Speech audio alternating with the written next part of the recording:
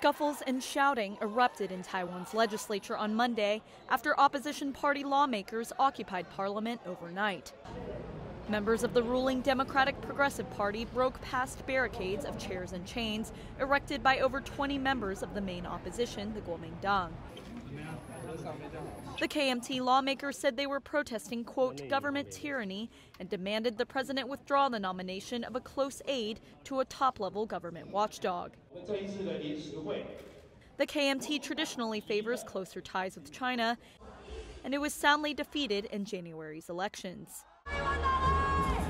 The DPP now has a large majority in parliament. The opposition lawmakers said they were protesting DPP President Tsai Ing-Wen, both for what they describe as her forcing bills through parliament, as well as nominating senior aide Chen Chu to head the Control Yuan.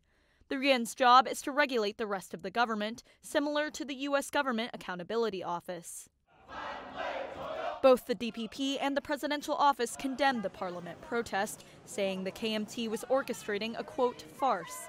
After its disappointing finish in the January elections, the KMT is in the middle of a policy revamp to try and win back popular support, led by youthful new leader Johnny Chung.